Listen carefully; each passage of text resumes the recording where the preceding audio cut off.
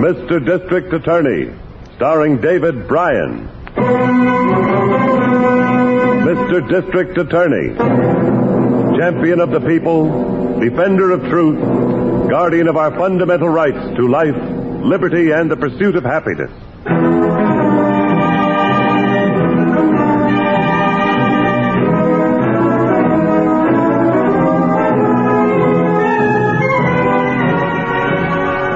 And it shall be my duty as district attorney not only to prosecute to the limit of the law all persons accused of crimes perpetrated within this county, but to defend with equal vigor the rights and privileges of all its citizens.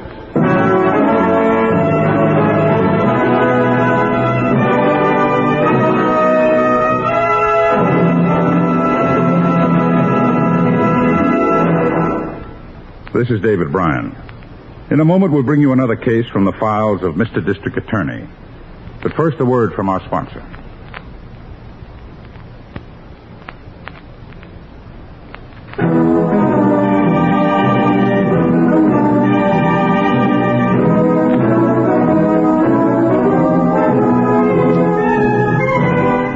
And now, here is our star, David Bryan, as Paul Garrett, Mr. District Attorney.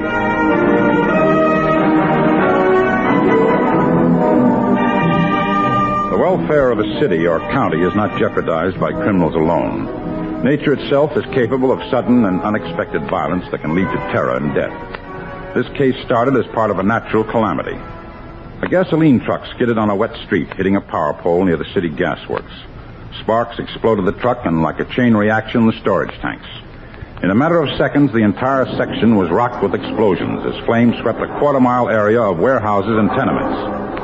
72 hours later, the combined fire departments of several cities were still struggling to get the flames under control. The death toll and damages were appalling.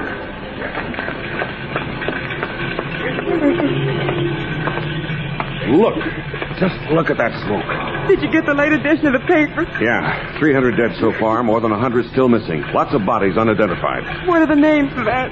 The list of dead. Oh, right there on page 1. Only about 20 identified so far. Ralph's name, one of the... No. He's probably all right. A working square like him would be all right. But he had a job washing dishes in that diner right by the gas tank. The explosion started. Stop blubbering. Do you want to draw attention to me? No, Bert. But he is my brother. I've got to worry about him, too, don't I? He's probably dead. Yeah, he probably is. Your brother Ralph is probably one of the unidentified dead. Oh, man. You'll have to go to the emergency headquarters the police have set up in the high school, Lil. If Ralph is dead, you'll have to identify him. If he is there, in with the ones they don't know, there's nothing you can do to help him. But you can help me, Lil. What do you mean? If you find him there, baby, what harm can it do if you identify the body but tell the police it's me? Don't you see, baby, it's a chance for me to get in the clear. They'll stop looking for me if they think I'm dead. Now, look, I'll leave town right now, see? I'll let you know where to meet me. Maybe at that resort place we passed near Lake Blue Water. We'll be free, baby. You and me, free from there on. But Vance, how? What do we do for money? There's a safe in Landstone I've been itching to get at for a long time. One last safe job, baby, and enough to see us through. From then on, we'll be riding a gravy train. Nobody ever arrests a dead man. Now, get going. All right, man. Good girl. Go on.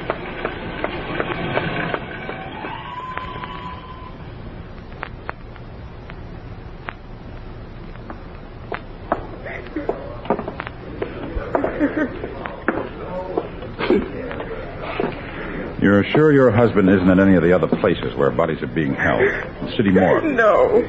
Only the identified ones are there. Are you a teacher at the school here, or detective, or what? Well, no, ma'am. My name is Garrett. I'm the district attorney. Keep your hopes up, but don't hope too much for a while. I'll be all right. These are pretty bad cases. I understand. This one seem familiar in any way? No.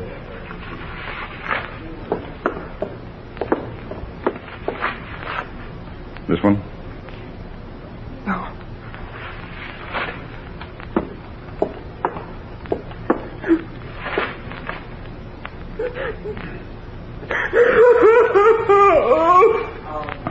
sorry. Very sorry. Are you sure? That ring on his finger. Well, I know it isn't easy, but try to get a grip.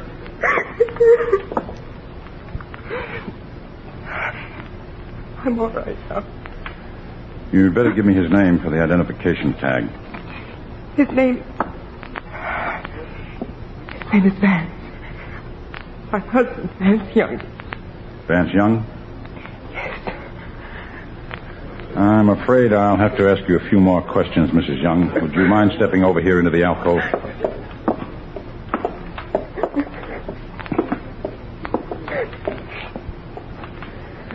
I know this is most unpleasant for you at a time like this, Mrs. Young. It's unpleasant for me, too, but I have to ask you. It may be just a similarity of names, but did your husband have a criminal record? Yes. Yes, he did. Did you know he was wanted in several states for burglary, safecracking?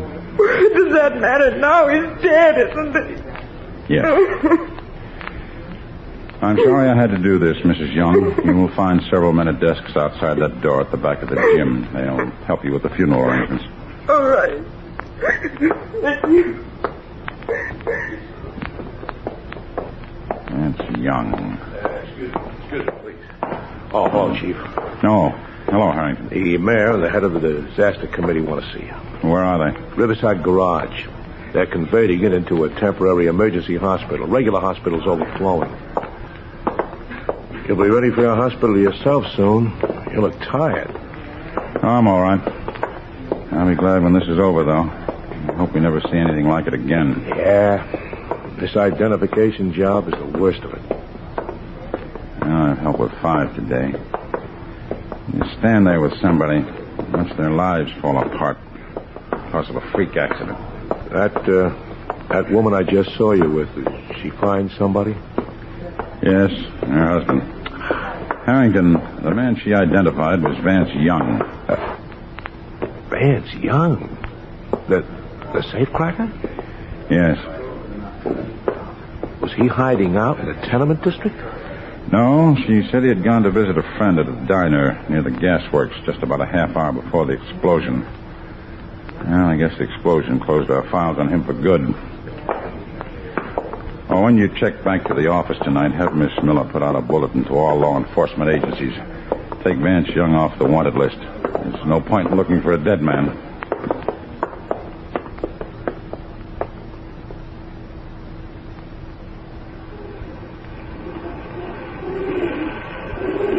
Sorry, fellas. That's all the breadcrumbs for today.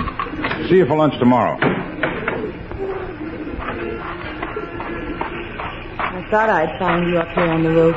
Oh, hello, Miss Miller. I was just feeding the pigeons. Elevator boy told me. Harrington called from the basement garage. He wanted to speak to you. He's on his way up. Oh, there he is now. Hello, Harrington. Hi, Chief. You busy? No. What's the matter? Well, I had to stop in at the county sheriff's office a few minutes ago. While I was there, his deputy called in from Landstone. Something he thought we might look into. What? A safe at the Landstone Mercantile Company was burglarized last night. A payroll job. Watchman was knocked out, but he's been treated, and he's okay now if you want to go out there and question him. Oh, we'd better go right away.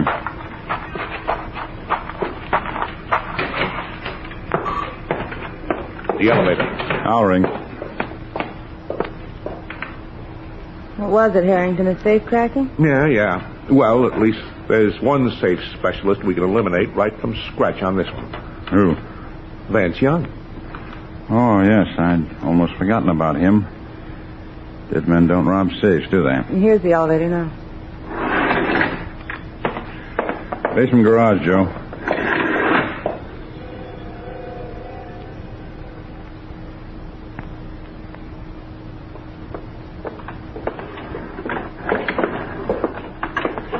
Well, this is the layout, Chief, according to the deputy's report. These back rooms are used for storage. He came in through the back, went through that door over there to the general office. That's where the safe is. You want to see it? Yes. There it is. Out over there beside the filing cabinets in the corner. Yeah, Lucas Hercules, huh? Mm-hmm. Yeah, new model, too. Steel and wrought iron plates and more alarm wires and a police switchboard. Yes, but a good safe cracker could divert the alarm circuit without tripping it. Then the box is a cinch because he's got the wire holes to start working on. Take a look. All right. Back plate is blown clear off. Doesn't even look like he used a drill. No, small nitro charges in the wire holes, and it was as good as having the combination. I'll give you a yell for the watchman, will you? Yeah, sure. Hey, you from the sheriff's office. Yeah, you. Send that watchman in here, will you? Oh, here's where the circuit was jumped, Harrington. Neat hookup. Mm-hmm. Lab crew take a complete set of photos? They always do. Oh, here comes the watchman. You fellas want to see me? I'm the watchman. Yes, what's your name? Edwin Winkler. Everybody calls me Winky. I understand you were knocked out. How's your head? Well, aspirin ain't going to help it any, I tell you. Think you're going to get that fella that did it? We'll be able to answer that better when all the fingerprints are checked. Fingerprints. He didn't leave none, I tell you. He's wearing gloves. I saw him. Looks like our best bet is going to be an M.O. check, Harrington. Yeah. M.O. check? What's that? Modus operandi. All people have definite work habits. Even criminals. They repeat the same procedure on each job they do. It forms a pattern. Yeah, we've got a pattern here, all right, Chief. Well, I can think of 3 men suited by that M.O. 3 safe crackers whose work we've seen before. Yeah. Well, let's see. There's Bert Larkin, but he's still doing time in Folsom for a job he pulled on the coast. Yes, and the other 2 are Jack Fontaine and Vance Young. Yeah, but Young is dead. That just leaves us Fontaine. You mean you know who did it with nothing to tell you? An M.O. can be almost as good as fingerprints or a signature. Well, I'll be dinged. Maybe that fella'll pay for slugging me after all, and for hurting my arm when they grabbed me in the alley out there. You said he grabbed you? Why, yeah. He whipped my arm up behind me, then jabbed a thumb up behind my ear. Hurt like crazy. I got it. A judo trick, Chief. That still fits Fontaine. It fits Vance Young, too. When did the burglar slug you, Winky? After he made me open the back door and let him in. Sneaked up on you before you could draw your gun, huh? Sneak nothing. That's why I didn't suspicion him at first. He come walking up the alley whistling like somebody taking a shortcut through. I didn't see the mask he was wearing till I lit a match. He asked for a light, see? Then he grabbed me. He got me in here and then beat on me and kicked me. That doesn't sound like Fontaine, Chief. It wasn't Fontaine. He always wears sneakers, comes up on a watchman from behind without a sound. That trick of asking for a match is Vance Young's. Gets the watchman's hands high and away from his gun. But Chief, Vance Young is dead. Maybe yes, maybe no. But I know one thing. We're going to find out.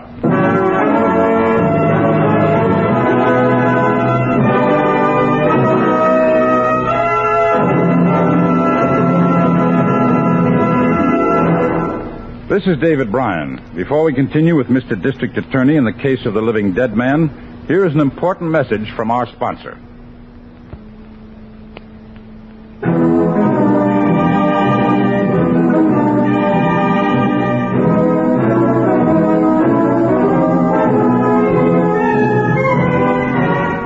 And now back to David Bryan, starring as Paul Garrett, Mr. District Attorney. Explosions and fire in a natural disaster had destroyed a section of the city, killing more than 300 people. One of the dead had been identified by his wife, who admitted him to be a notorious safecracker wanted by the police. But now, suddenly, we were faced with a crime having all the earmarks of being committed by the man we thought to be dead. I went back to the office and started to check through the records. Here's the information you wanted on Young's wife, Mr. Garrett. Oh, thanks. She gave her name as Lillian Young, and she arranged burial with the disaster committee. Did she give an address? Yes, 1310 Morton Avenue. There's something the police made a notation on, though. What? That ring she said she identified the body by? Yes? Well, the undertaker turned it into the property claims division, but she's never showed up to claim it. I don't understand it. I swear to you, Miss Miller, that woman was not putting on an act. She was hurt. Very deeply hurt, and she made that identification. Come in. All right, Chief. Well, what'd you find, Harrington? Well, I checked on the tag number on the body. Young's body, or whoever it was. Fire department code showed that it was found in the vicinity of that diner by the gas works, all right. That's where the worst ones came from, the heart of that first explosion. All right, here's what we do. Mrs. Young didn't claim the ring she used in identification. Get it from the property section. I'll give you an order. Yeah. Lots of workers who escaped the blast, truckers, people like that, might have eaten at that diner. See if any one of them can remember seeing that ring before. See if they can tell you who owned it. Right. Meanwhile, Miss Miller, I want you to check the Hall of Records. Find out when and where Young and that woman were married. I want her maiden name, where she came from, everything we can get on her. Yes, sir. Where will you be, Chief, when I get finished? I'm going to try the home address Mrs. Young gave. You can follow me out there if you get anything.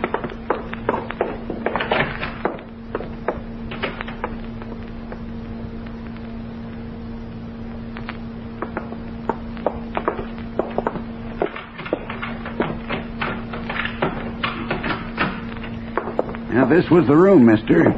If there was anything they did, I didn't know about it. My wife and I run a respectable place here, and I'm sure you do, Mr. Johnson.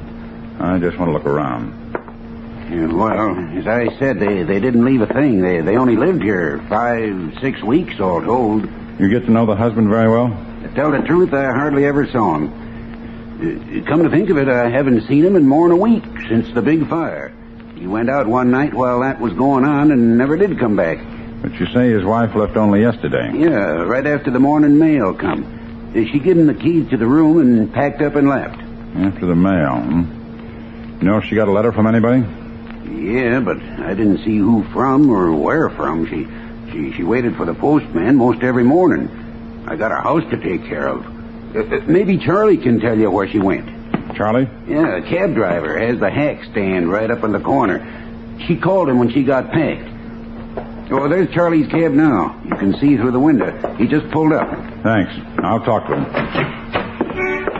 Yeah, so long. So long.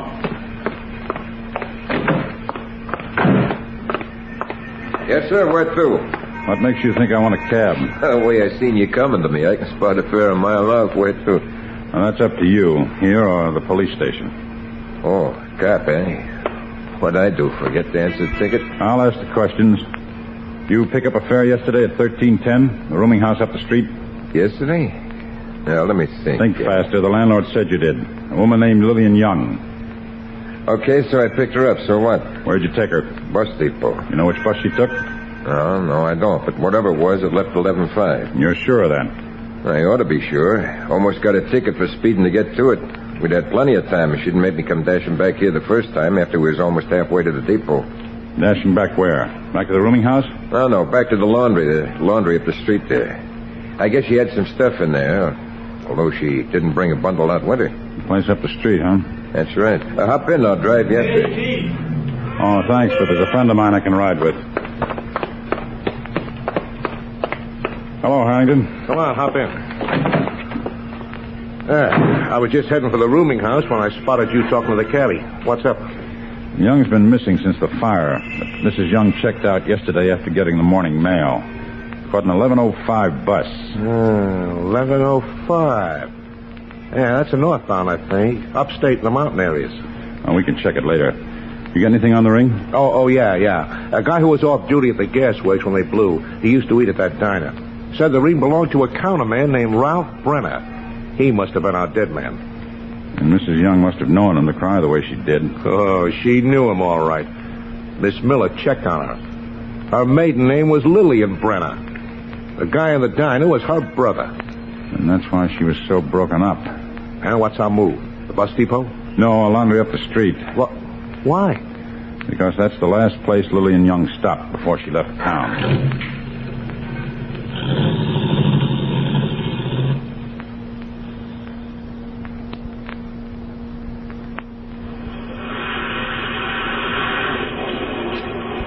Yeah, she was real upset because the pigs wasn't ready. You know how things was. We're 5 days behind on our regular work because of the fire. Funny thing, the only one who complained about the laundry being late was Mrs. Young. Maybe that was only because she had to leave town. She had taken the stuff with her, finished or not. It hadn't been in the tubs. Oh, what did she leave? Oh, just shirts. Her husband's, I guess. Real good shirts, though, the kind you don't have to starch at all. And fancy colors. Oh, my old man wouldn't be found dead in some of them. She says she'll be back to pick up the shirts? No, she wanted them sent to her COD. Said she needed the money she had on her for traveling. Shirts like that, you'd think her and her man was rolling in money, but... We understand, but did she give you a forwarding address? Yeah, I got it right here in this book. Here we are. See, she wrote it down herself. Let me see. General Delivery, Chief. Lake Blue Water. Shirts are ready now. They're there on that there shelf up there. I'm going to wrap them and mail them out tonight. We'll save you the trouble. Just wrap them and we'll deliver them for you. Young's Laundry isn't going to get there until we do.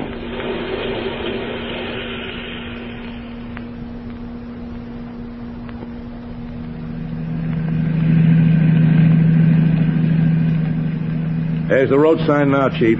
Blue Water. 25 miles speed limit. Better slow down. Yeah, not that there's any need to. That's mostly for summer. Season's over now. Regular residents turn in early. Oh, just the same. It's the law. Yeah.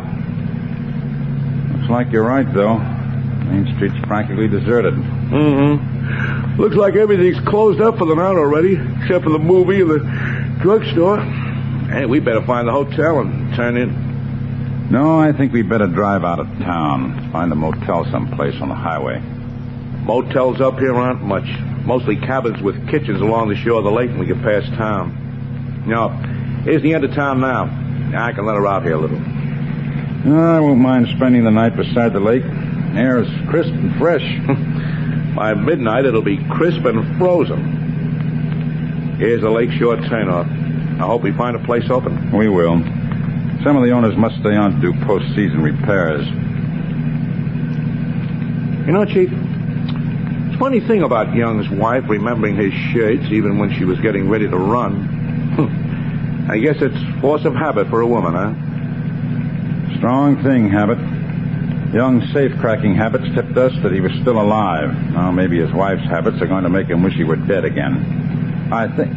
Stop the car, Harrington. Huh? What is it? What's the matter? I just saw something. Back up. About 50 feet.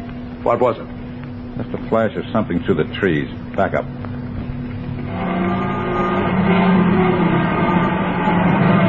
Headlights picked it up as we came past. Little road goes down there, that's all. Wooden sign on that tree. Foster's Cabins. Oh, yeah. See the backs of the cabins down there? It's all dark, though. I see something else, don't you? Put the bright lights on again. Yeah. Wash hanging on a line behind one of the cabins. Look at the two men's shirts on the end of the line. Looks like a couple of rainbows even in this light. Hey. That's the kind of color scheme Vance Young goes in for. The shirts we have in the laundry bundle are just like those. You better put out the lights. Don't slam the car door getting out. Let's walk down and have a look at those shirts. Right. You know the laundry mark on the ones we picked up? Yes, 4 numerals. 1310. Same as the address of the rooming house they lived in. 5 now.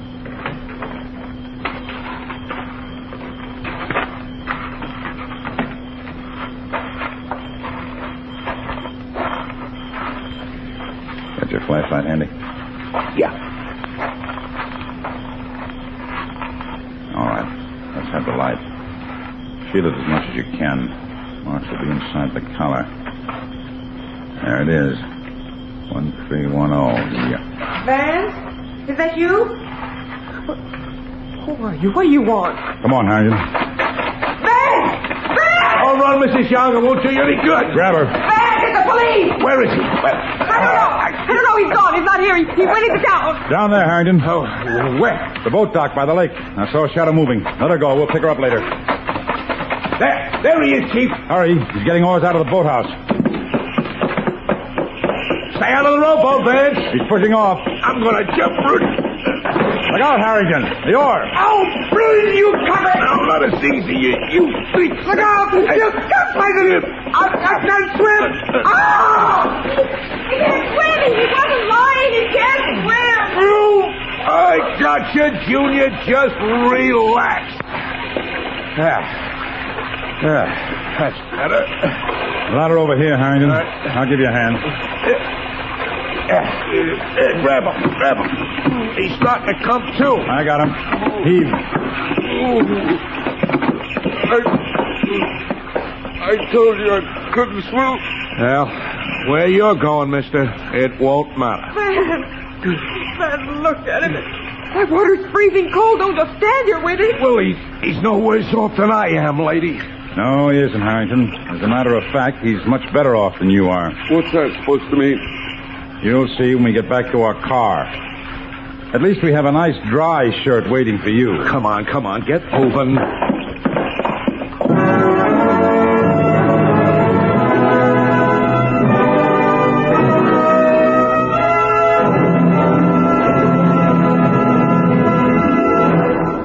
This is David Bryan again. I hope you've enjoyed this case from the file of Mr. District Attorney. I'll be back in just a moment after this message from our sponsor.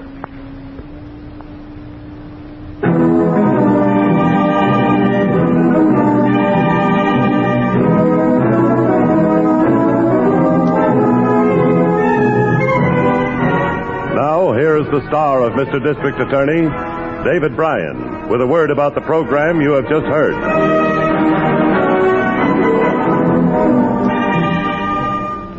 Having been convicted 3 times previously for felonies, Vance Young, on this 4th conviction for burglary and assault, was sentenced to life imprisonment as an incorrigible criminal.